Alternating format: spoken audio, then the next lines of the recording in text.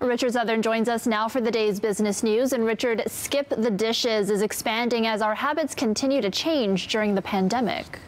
Yeah, I mean, we're using these food delivery apps more than ever, so much so that they're looking for ways, Erica, to make the business run smoother, perhaps ways to fatten their margins. What Skip the Dishes is doing, which, by the way, is the largest food delivery app in Canada, they're opening some of their own stores. They're called dark stores, and they're called that because you and I can't walk in. These are stores made just for delivery guys. So, you can order from convenience stores and from grocery stores on Skip. What they're going to do now is they're going to source the delivery drivers those goods from their own store. So they're going to buy their own inventory, things like eggs and milk and other pantry staples and snacks. That's going to allow for not only a faster delivery, but again, could allow for a fatter margin from Skip.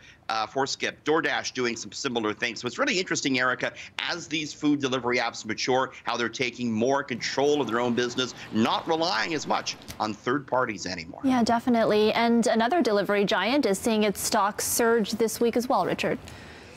Uber getting back to where it was pre-pandemic, according to its CEO, Erica. He said that the ride-sharing company had its best week ever in terms of gross bookings last week. Gross bookings, that refers to the company's combined bookings for both its ride-sharing and its food delivery business.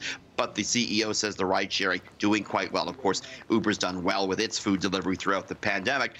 The company says it's back now to about 90% of where it was pre-pandemic.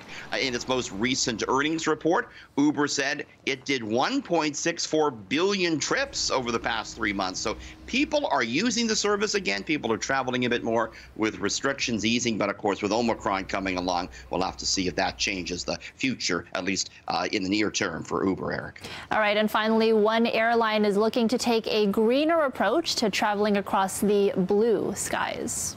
Yeah, I mean, look, it's a carbon-intensive thing to fly, right, Eric? It's a dirty thing in many ways, right?